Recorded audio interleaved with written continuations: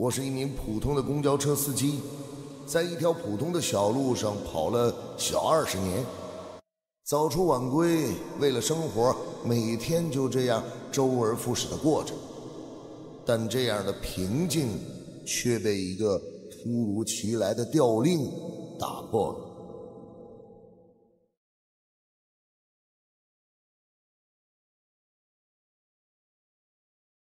上车，老李啊！哎，对了啊，调度找你，可能要给你涨工资。可别扯了。领导考虑你家远，给你调到西片去了，这是调令。下午你就上那边报道。啊，那谢谢领导。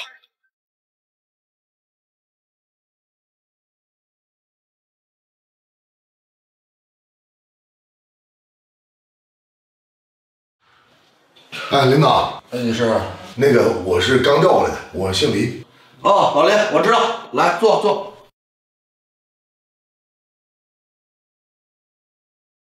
领导，这是我的档案和调职信。哦，知道。这次啊，领导调你过来了，主要是为了拍一个咱们夜班车给菜农送菜的一个公交线。咱们这个公司啊，都是小年轻的，准备把你调来，你稳重一些。但是呢，咱这是夜班车，每天晚上11点发车，每天晚上只跑一趟，每个月呢都给你加500块钱。那领导，哎，老林啊，你就别推辞了，这车钥匙，别忘了晚上10点上班，组织相信你。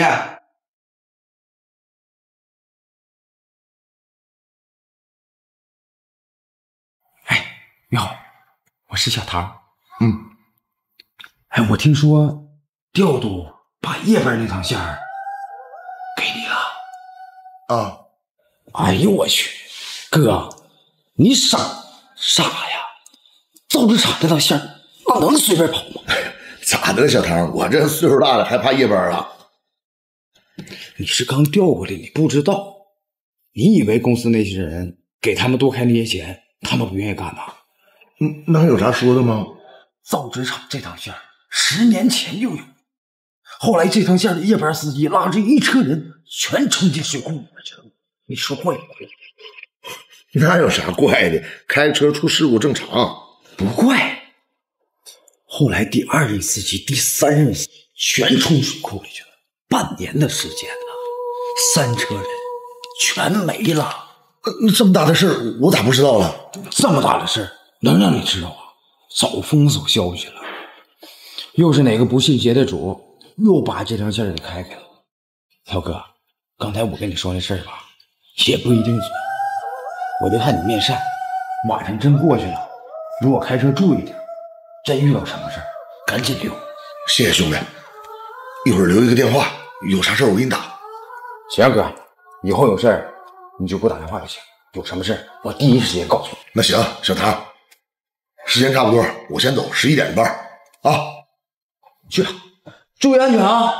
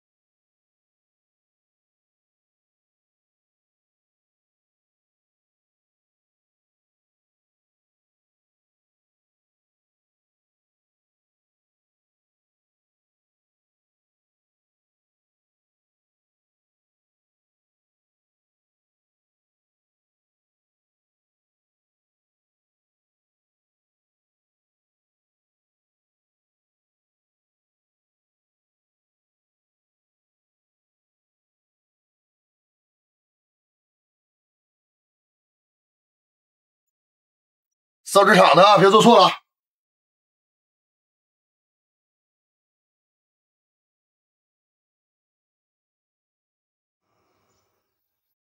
哎，大哥，我抽根烟行吗？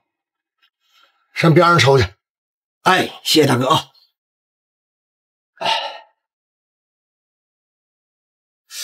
哎，大哥，你这活这么危险，还不挣多钱，没啥意思。嗨，我觉得挺好的，夜班还能多加500块钱呢，挺好。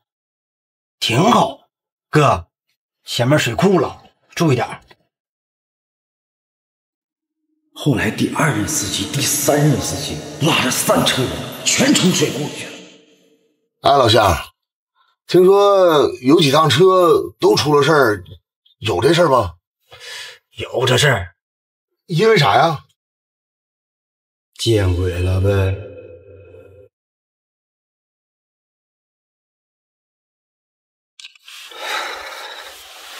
终点了，下车吧。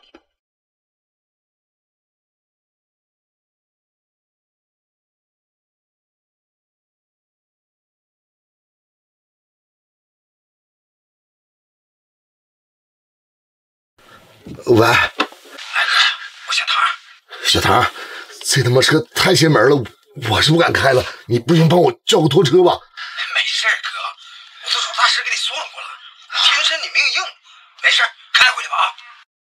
真的呀，唐？真的，没事哥，你回来吧，我都买完酒了，回宿舍咱俩喝点。那行，好啊。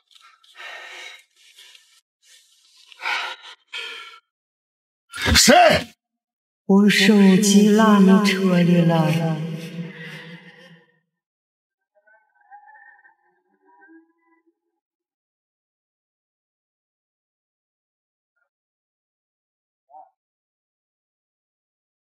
哎，师傅啊，你这人是不是精神不太好啊？咋了？你这一道自言自语的，就跟个空箱子说话，真是有病。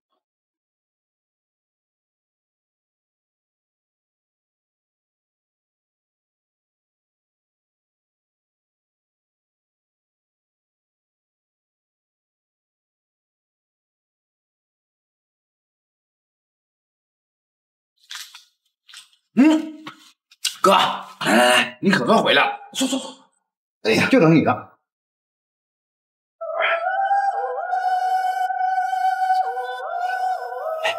嘿，你不说了吗？我这命啥事没有。那个哥，不就是怕你自己害怕，我就给你编了个算命先生。你别生气啊，哥，我今天给你打听了一下啊，10年前这3任司机都曾经拉过一个把东西落在车上的女孩，你没遇到吧？我今天也有一个女孩把手机落车上了，而且她还说我跟这一个空气说话，其实那是一个卖菜的小哥要抽烟呢。哥，完了，你好像真碰到什么不干净的东西啊？这也没事。哎呀，这我咱能跑长途的时候啥没见过呀？是不？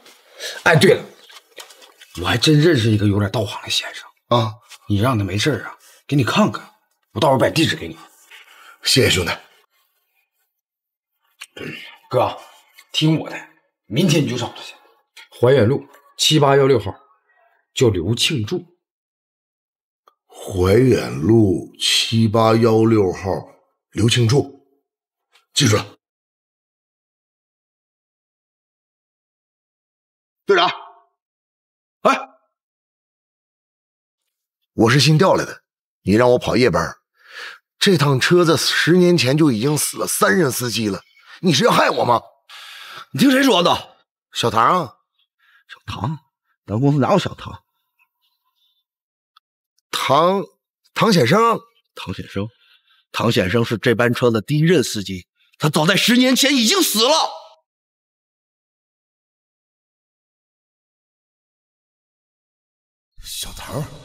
小唐死了？不可能，绝对不可能！我们在一起吃饭，我们还打电话喝酒，不可能，绝对不可能，不可能！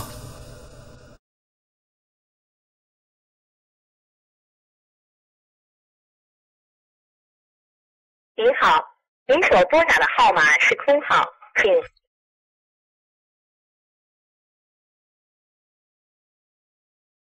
您好，您所拨打的号码是空号，请核对后再拨。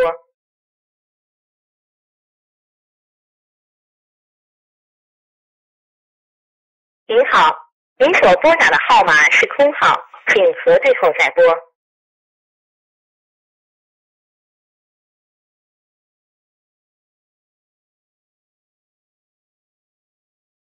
喂，谁啊？小哥，你咋这几天没出车呢？害得我们都得住在城里。你谁？我，你还让我在你车上抽烟呢。抽烟？你怎么知道我电话的？这你就不用管了。我前几天坐你车的时候，发现你印堂发黑，定是遇见不干净的东西了。为了谢谢你让我在车上抽烟，我给你指条明路吧。记得今天晚上去怀远路7816号找老刘。喂，怀远路7816，老刘庆柱。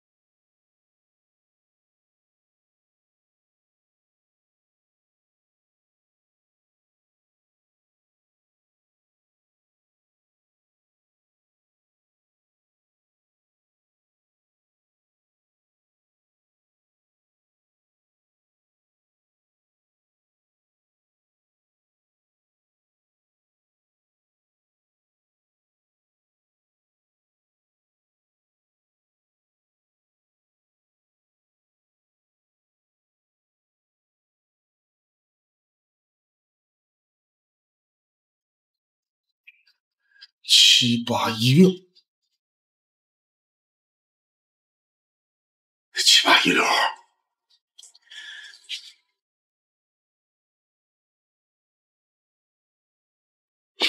我找刘庆柱，是小唐让我来的。哪个小唐？唐先生。这么多脏东西，怪不得来找我。小唐说让你去救他。人多莫载。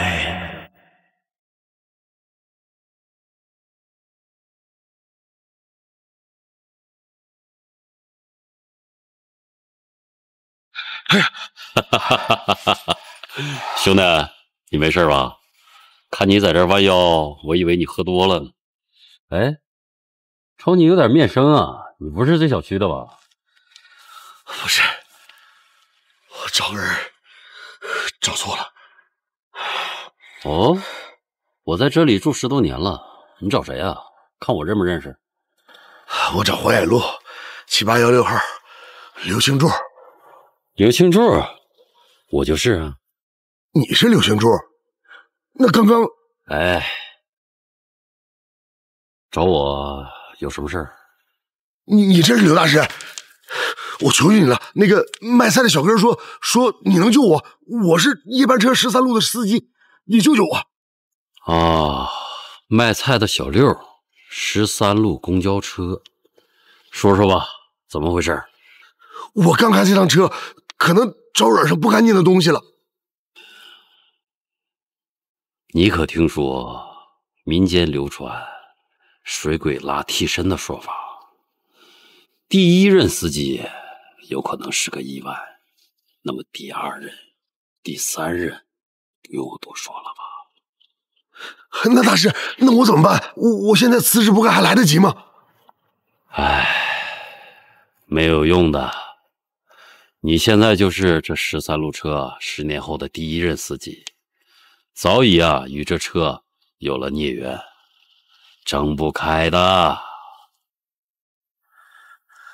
那大师，我该怎么办？既然是小六让你来找我，咱俩也算有缘分。这样，手串你先拿着，可保你一时平安。记住，这个月的阴历15到2楼来找我，请回吧。谢谢大师，谢谢大师。刘庆柱。13路的孽缘，我刘云波也无能为力呀。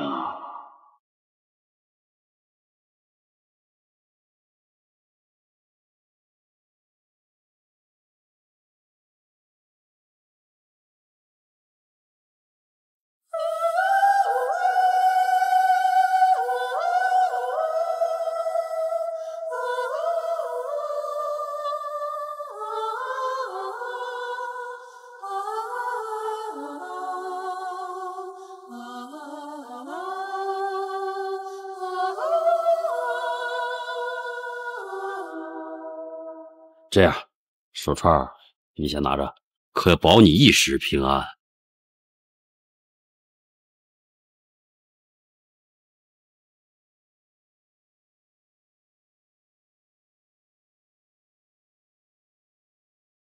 这是他干什么？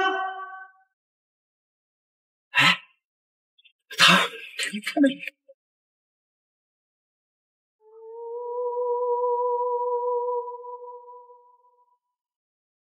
干哈呢，哥呀？我喊半天不开门，不拉我呀？还拿那玩意儿，你害怕呀？不是，这大半夜的，你这好几天没见，突然出现，吓我一跳。哎，啥也别说了，哥，也怪我这嘴没个把门的。前两天跟你说多了，我就寻思我下来调查调查，但我不调查不知道啊，一调查我才发现，这10年前那场车祸，真就有一个卖菜的小哥叫小六也死了，晚上我都不敢在这待了。你他妈10年前就死了，现在告诉我死的是卖菜小哥？哎哥，我让你找刘星柱去了吗？我去了，他就告诉我人多误什么，我也没听准。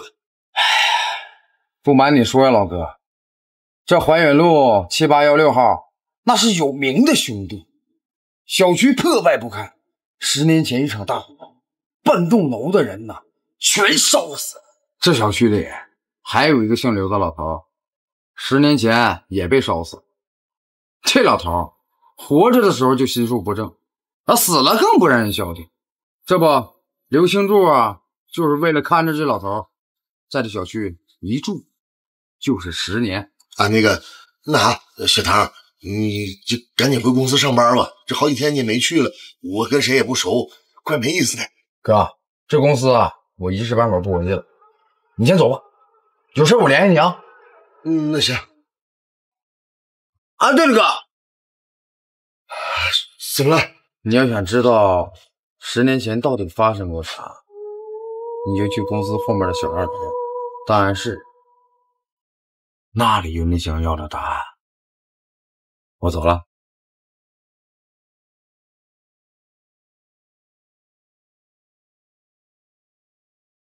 你要想知道10年前到底发生过啥，你就去公司后面的小2楼，档案室，那里有你想要的答案。我走了。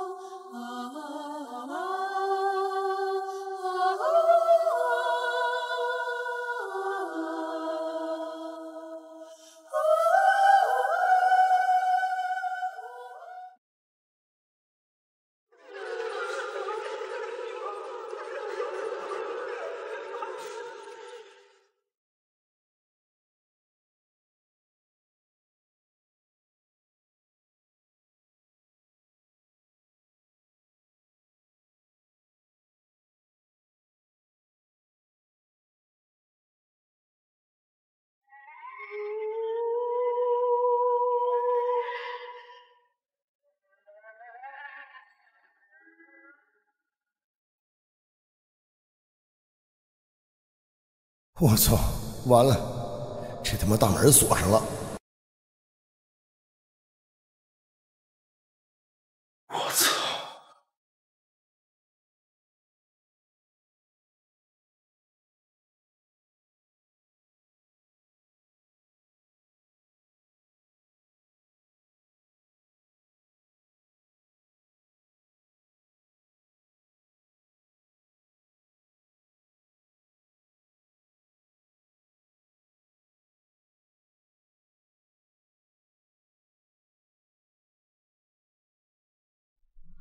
谁？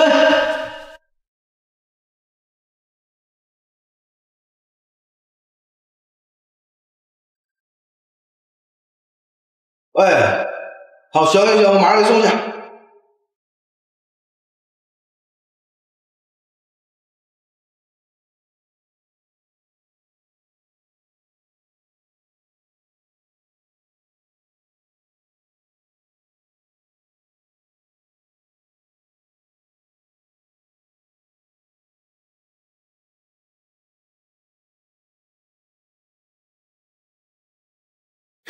哟。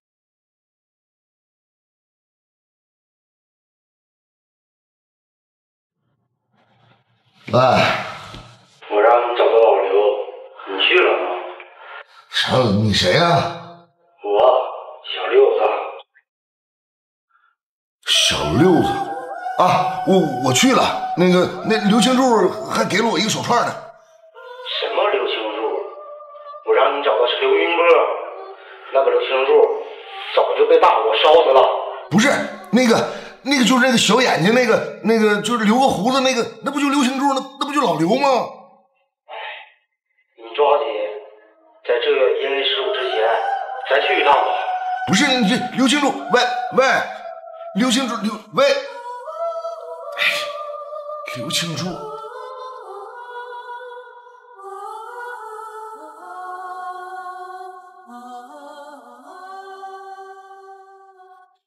我找刘青柱，是小唐让我来的。哪个小唐？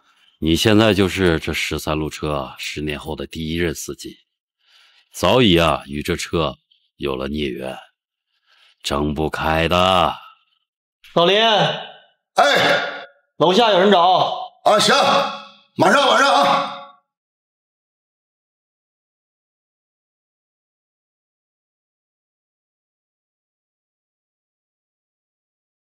那个你好，你找我？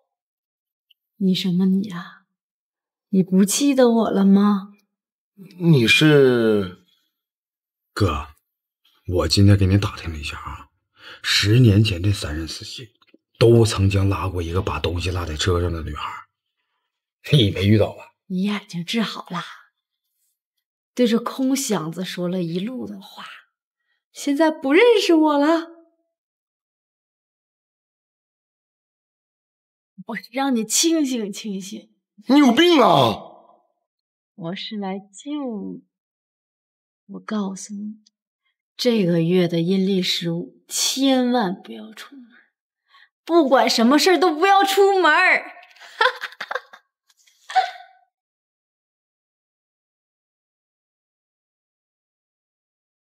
干啥呢，哥？我呀，开白班的小胖。啊，小胖，你好，我儿子晚上办满月，晚上喝酒去吧。我是夜班司机，他又不是不知道，这是要彩礼钱呢。啊，那个我夜班去不了。哎呀，有啥的呀？晚上这趟你别出来呗，老吴也去。老吴也去，那他就不在档案室了。老吴也去，哎，这个那个，哎，兄弟。不，孩子出装成长啊！嘿嘿，那个老吴要是去的话吧，我是实在去不了，我这家里也来点亲戚，我今天也没想去。你这么的，晚上多陪老吴喝点，完了，老吴要是回来，你提前给我打个电话，我好回来，省得老吴查岗，兄弟行不行？哎呀，放心吧，没问题啊。那麻烦你了，兄弟啊！快点的啊！我一定要弄清楚到底10年前发生了什么。老板，你那有没有捡钢筋钱吗？有，那给我来一个，就这个。哼。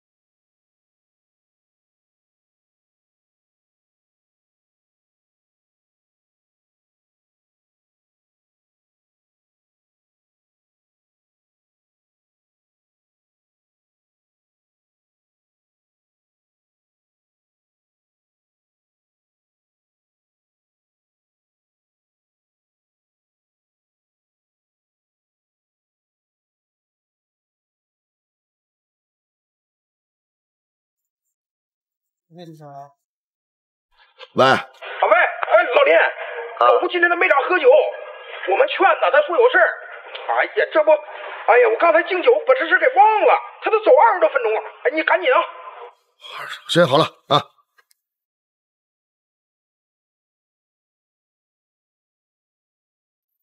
哎，队长，你这都几点了，怎么还不出车啊？我闹肚子，我这上厕所，马上出啊！哎啊，今天半满月那个小胖，明天跟你一起开这个夜班车啊，然后你俩倒班，你带点他。行。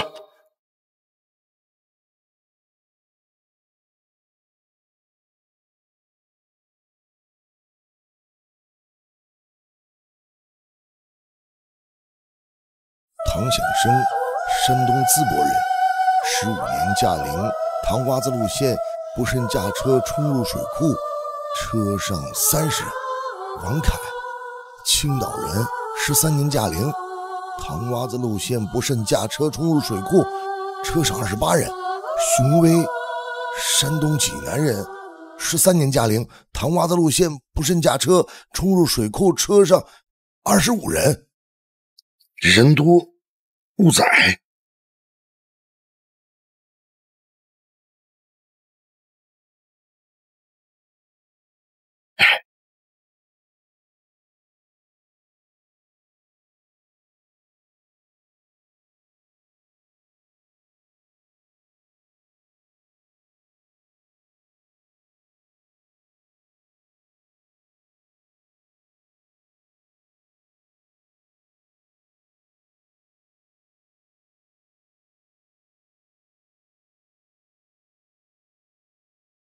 哎啊，你是不是来找刘云波的？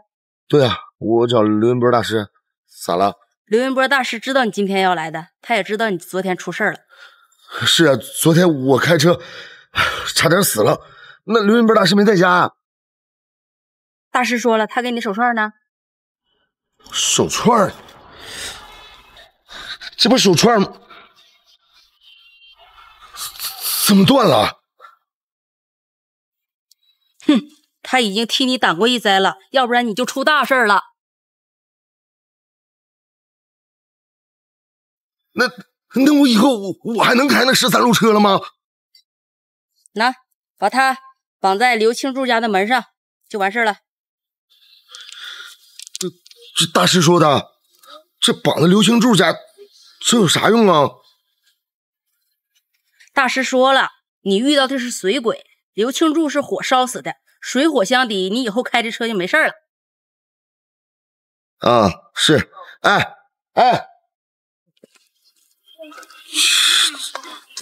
绑到刘庆柱家门上，这不就他家吗？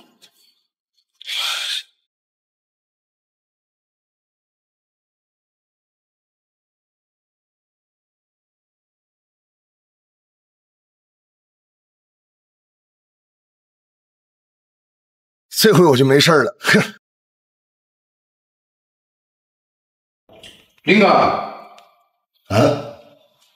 你咋来了？以后咱俩这一个班了，我这晚上没法回家，打扰孩子休息，跟你一个宿舍。这老吴啊，真能玩人呢，这么年轻就让你跑这么危险的路啊！哥，这铺有人吗？没有。那我就住这儿了。哎，对了，哥，夜班你说有啥呢？我跑出租车跑了5年，这个公交还头一次开，这回好齐了。拉倒吧，你不知道这趟车出个事儿，很邪的。没事，哥，你这夜班慢点开车，啥事儿都没有。对了，今天这趟我开啊，你就搁家好好休息，我正好瞅瞅路啊，走了哥。不是，祝你好运。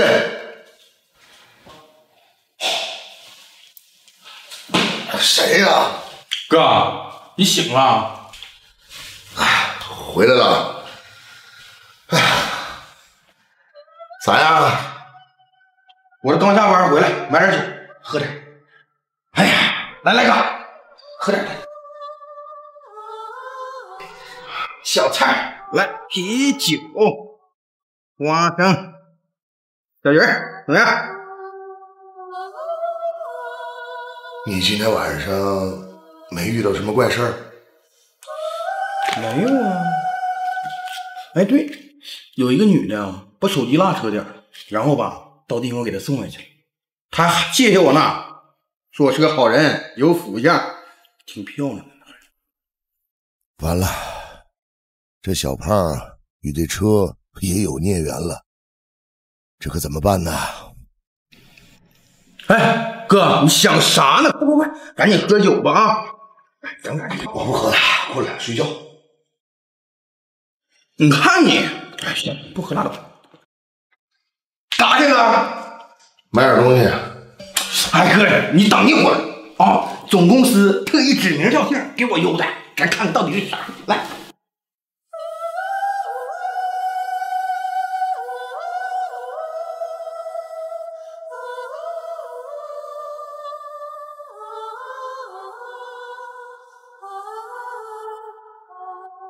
哎，怎么样？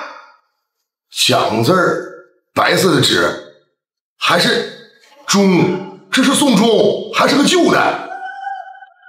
哥，你想多了。你知道这是什么意思吗？总公司特意这么做的，给咱们，让咱们准时准点上班，做人别忘本。我就放咱俩中间了，哥。哎，你别往我床头放啊，放你这边去，我可不让别人送钟。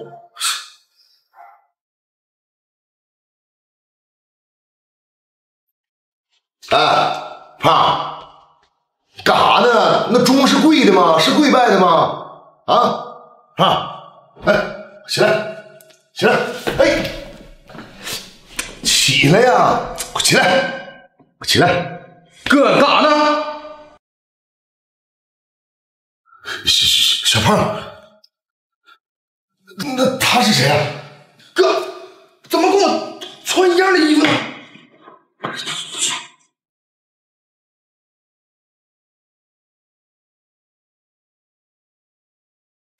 哥，他好像是死了，怎么办呢？还他妈什么怎么办？就那破钟闹的，真他妈邪！报警啊！报警！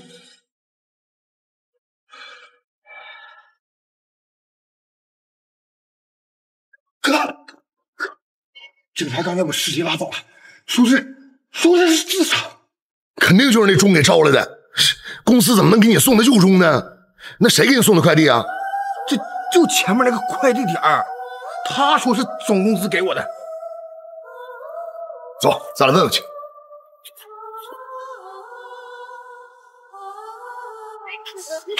哥，就是这小子给我送的快递。哎，兄弟，兄弟，那个问你一下，快件能查到是谁邮的吗？那玩意儿上哪儿查去啊？那真查不着吗？你要是真想查呀，也不是查不着。哎哥，哎呀，那个兄弟，你看你买盒烟抽，帮我查查昨天给的那个件儿谁送来的。行，等着吧。我给你问完了，发件人是那个怀远路7816号刘云波啊。刘云波。我也路7816，刘云波是谁个？不该问别问。来吧，山口，我家叶金哥太吓人了。你说那个钟，都说那个钟杀的人，你说我现在要想起来我还害怕，太吓人了哥。我跟你说，哎，老吴，喝点啊！哎，队长，坐着一块喝点，来，坐着，来。小胖在这呢。啊，那个小胖，去回寝室收拾收拾啊！你不吃完了吗？去吧。啊啥？消停的去把寝室，你不吃完了吗？收拾收拾，回去。行，走了，队长啊，拜拜。快去吧。队长，来，坐。行啊，正郁闷呢，跟你喝点。队长，给，来。这小胖啊也太能惹事儿了，一个破钟牵扯个命案，我天天被公司训话，真他妈晦气。队长，我可打听来的，听说那个钟是刘云波冒充公司邮的，你认识刘云波吗？不认识啊。干一个队长。我跟你说啊，这诡异的事儿在农村多着了。10年前我在农村包了一块地。那之后呢？我当时离地的时候，我发现地下有个地下室，肯定有宝贝啊！我当时就找了几个哥们儿，拿着滚锹，我们就下去挖宝去了。就当时啊，来，队长，多喝点。之后呢？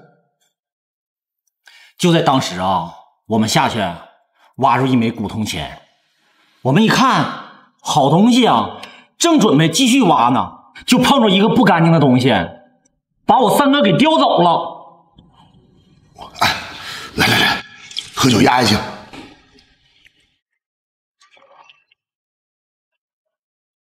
哎，我听说那个钟就是在我包地那个狐妖村收上来的，是不是你说的那个刘云波啊？这个狐妖村呐，真他妈有妖！来，喝酒。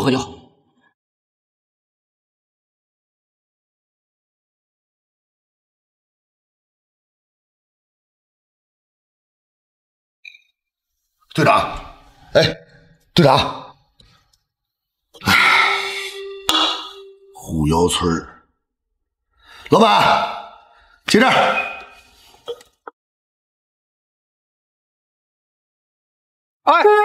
你干啥去哥？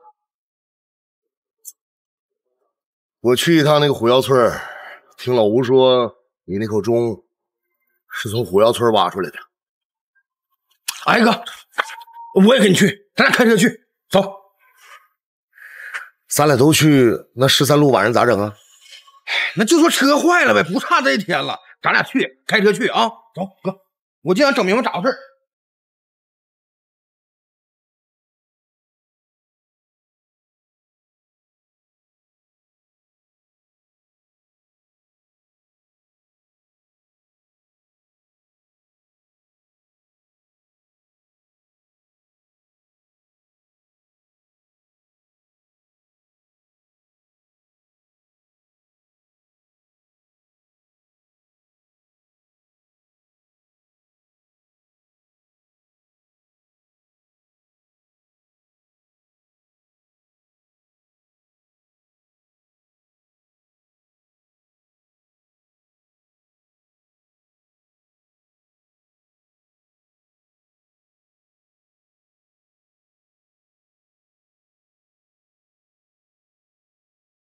敲门不开，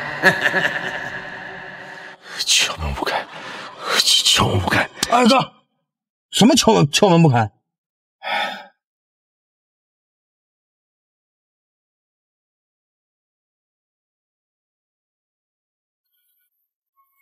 你这咋的了，哥？都碎毛了，眼着了，过不去了，这都咋整啊？没事，走吧，下去走吧，没多远了，走，咱锁车。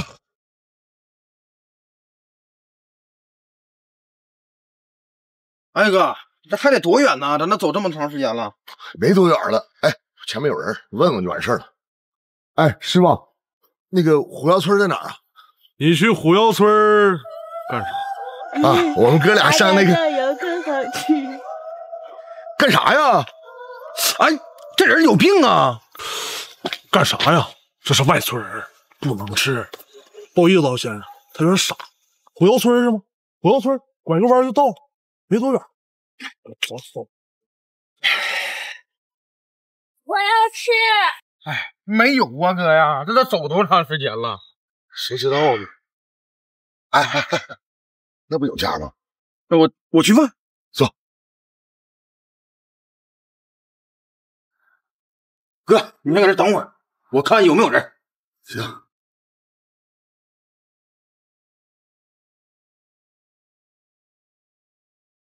有人吗？哎，我问一下，咱那块儿是火药村不？是啊，你找谁呀？哥，有人，是火药村。师傅，小唐，你怎么在这儿啊？哎，师傅，说来话长，咱们进屋聊，走。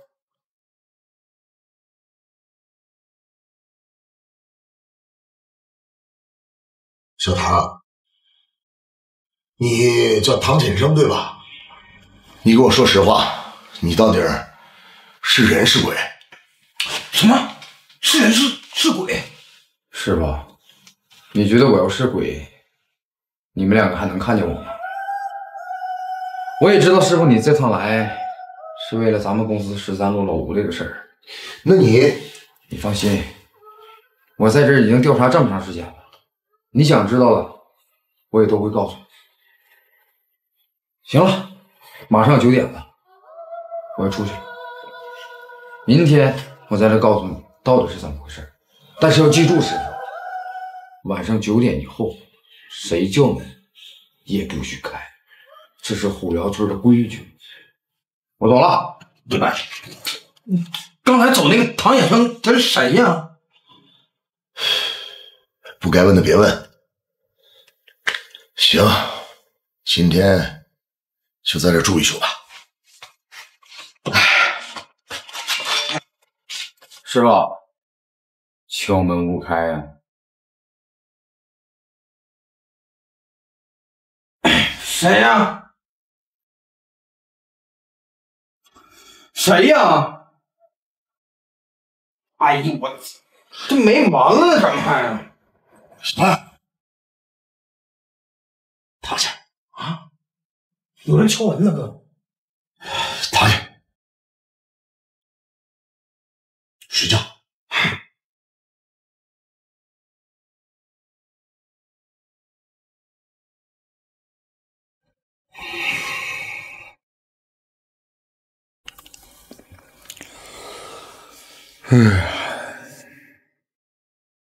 还睡呀？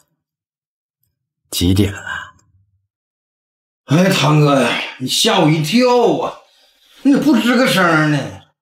哎，哼，太阳都晒屁股了，你们两个，快起来吧，师傅。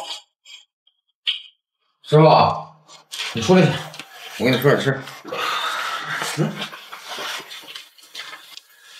小唐，我是你师傅，这住也住了，天也亮了，把你知道的告诉我吧，究竟是怎么回事？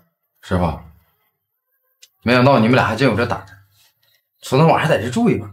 你不知道啊，这虎窑村那可真是邪门的。行啊，那我就能回答你一个问题。你这样，师傅，你先让小胖回去，你再在这陪我住2天，然后剩下你知道啥，我都告诉你。你都知道？行，我再陪你待2天。小胖，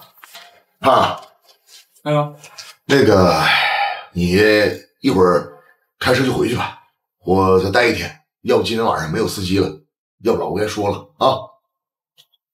那正好哥，那我就先回了，昨天晚上给我吓坏了。哎，那我先回了哥啊。他走了。说实话，我来虎窑村这趟就是想知道咱们队长老吴包那个地和地下室的事儿，你知道吗？老吴他们几个包的那个不是什么地下室，那就是个妖洞。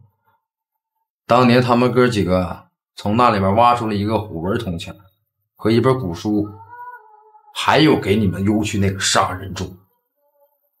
后来他们几个因为这个事儿都闹掰了。人为财死，鸟为食亡，太正常了。那后来呢？后来他们挖出了这个。那这个……行了，师傅，你先在这休息一会儿，我去新村了，啊。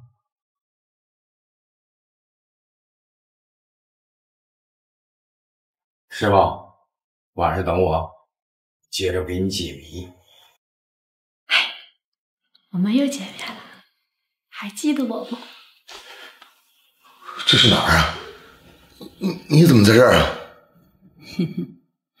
我让你15的晚上别出门，你不听话，差点冲进水库淹死了吧？你怎么知道的？昨天晚上还不给我开门，你太让我失望了。他们说你是鬼，经常出现在13路车上。13路是开往唐洼子的车，唐洼子村人都得死，13路的司机也得死，必须死！哎，林哥，林哥，咋的了哥？在沙发那怎么还睡着了呢？梦见13路那个拉手机的女孩了，吓死我了。看来这刘大师还说对了，真就跟累了。看来得抓紧时间收拾这2个东西了。那个，这个你先拿着，别丢了啊，贴身放着。这有啥用啊？你就别管了，保命。啊，那刘大师是谁呀？刘庆柱啊，我现在这个本事就是他教给我的。这次来也是要收了虎窑村这2个祸害。走，跟我一起去。还有这个东西别忘了啊，贴身带着。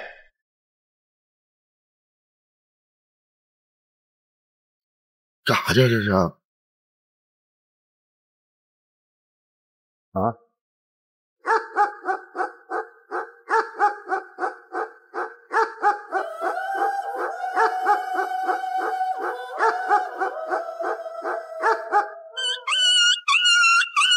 那俩人我来的时候见过，还往我脑袋上浇水来的呢。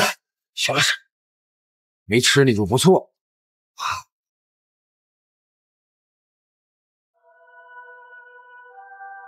等我，不是。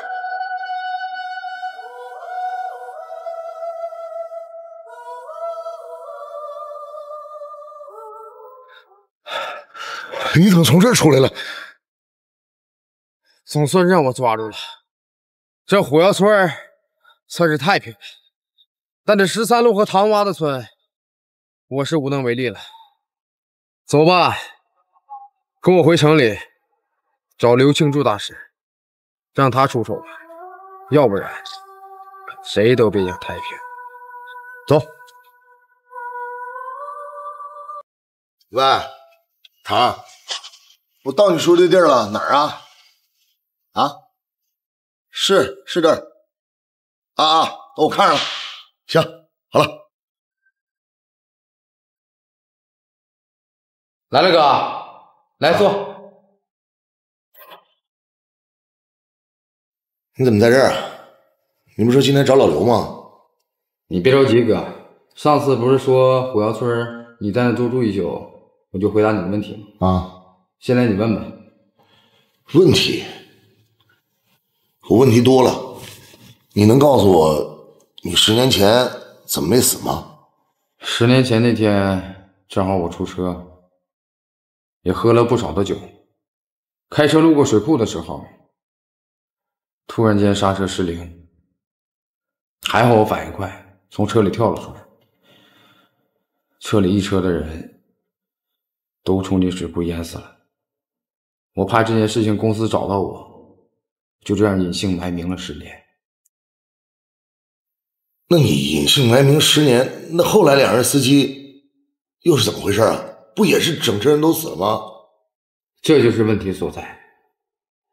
2年前我认识了刘大师，这2年间，我和我们一直在调查末班车这段事情。现在有了点眉目了，啊，包括这个东西。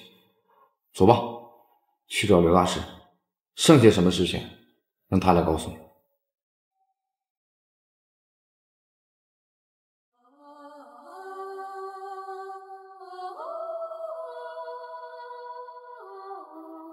这位就是刘大师。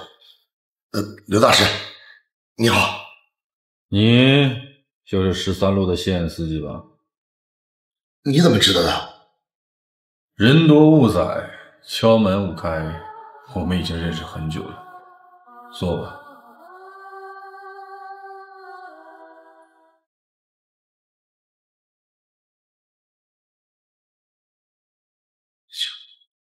你是刘庆柱？大师，虎窑村的事情解决完了。这个就是13路的现任司机，他有很多事情要问你。您看，我知道的，说吧，你要问什么？大师，13路公交车10年前连续3任司机啊，不算他，都死了，是真的有什么邪祟吗？我先给你讲个故事吧。10几年前，有一对母女在河边救了一条受伤的蛇，并把这条蛇拿回家去喂养。后来，这对母女得罪了村霸，村霸将他俩活活的打死。这条蛇一心要给这对母女报仇，整整3车人，3车人。大师，这3车人跟这蛇有什么关系啊？那13路车路过汤洼的村，而那3车被淹死的村民都是汤洼的村的。你在那车上看到拉包的女孩，就是啊？你是说那个小姑娘？谁叫刘庆柱？信啊，刘大师的信呢？别动！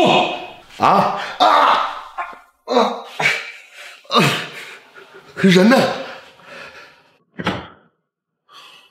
妖童送信，信到人亡，刘云波。刘云波，到底是怎么回事啊？又去公司的小2楼啊？哎，那里究竟有些什么呀？哎，哥，不好意思啊，问一下13路站桩在哪块？记住，路上见人勿语。哎，跟你说话呢，说话呀，哑巴呀！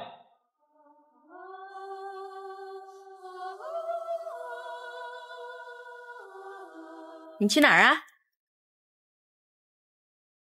跟你说话呢，你不是开13路那个吗？哎，跟你说话呢，哎，跟你说话呢。你是不是遇着刘庆柱来的？他让你干啥了？哎，你站住，站住！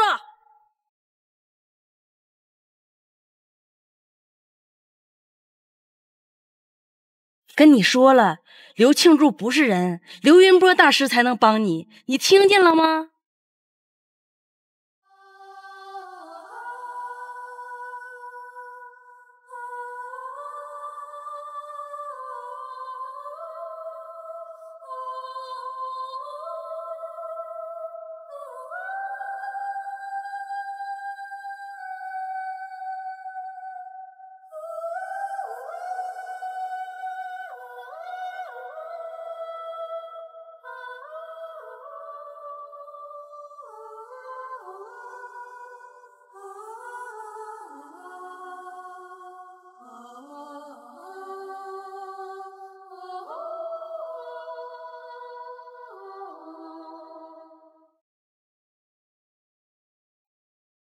着了哥，走吧，大师等你呢。大师，古叔找着了。嘿，哎，我今天还碰着就是上次往你家门口让我绑布条那女的。哎，多亏你给我那纸儿，我跟你说，他还说你不是人。这刘云波为了跟我作对，也是煞费苦心。不过他想做什么，我早就知道。小唐，你是这13路的司机，虽然你没死，但是这个孽缘如果不解开的话，你将永无宁人。现在这个古币和古书已经集齐了，我将尽快结束这段孽缘。好的，大师，等你解决完了，我也就不用再这么躲躲藏藏的了。对了，大师，你既然知道这2个东西在哪儿，你为什么不自己去拿，让我俩帮你拿呀？有些事情在没有解决之前，我是不会告诉你的。不是告诉你了吗？不该问的别问。那大师，这2样东西都是从虎妖村拿出来的，有什么用呢？因为这2样东西才是收复那蛇妖的至关之物，要不然他怎么能让他的手下去祸害虎妖村？还有，你明天回去上班吧，小胖有劫难了，只有你回去才能救他。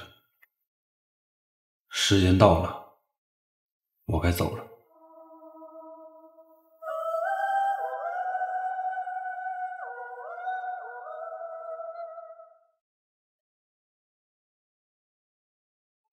这13路的孽缘，我一定会帮你们除掉的。有对象吗？没有。你有吗？小胖，小胖，咋了呢？你不知道他是鬼吗？啊？可拉倒吧，哥，你鬼片看多了吗？那么漂亮的一个姑娘，怎么可能是鬼呢？不是鬼，他是蛇妖。13路的所有人都是他杀的，虎妖村也跟他有关系。哎，得了吧，哥，你这太能吓唬人了啊！那么漂亮的一个姑娘，我追到手啊，一定请你喝酒。走了，哥啊，今天晚上我不出车了，你说啊？不是，哎，小胖，我警告你很多次，不该管的别管，藤娃子村的人必须死，13路的司机也必须死。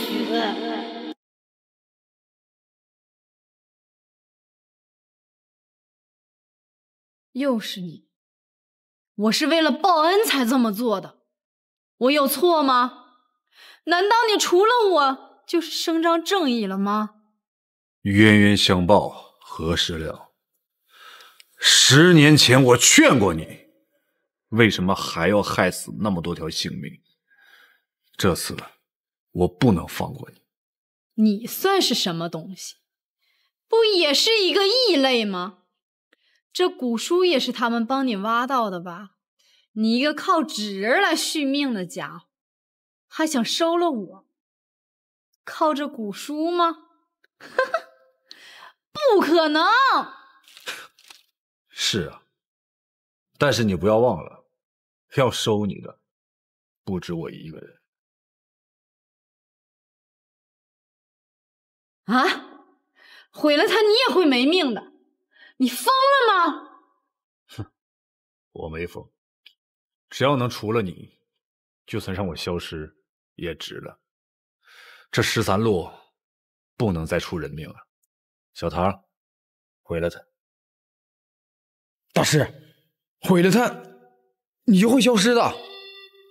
我已经是个死人了，这些年一直都靠纸人续命，只要能收了这蛇妖，值了。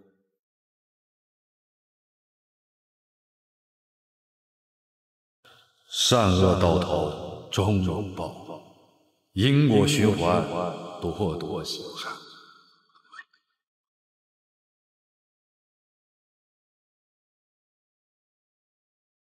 哎，哥，咋的了这是？那女孩呢？女孩？哼，你还是接着开你的13路吧，林哥。经历了这么多的事儿，这回你也该知道了吧？走吧，跟我走吧。哎，去哪儿啊？走吧，跟我一起去除恶呀。13路孽缘不都除了吗？哼，这世上的因果多了去了，哪能除得完呢？伸手！哎，你等等我！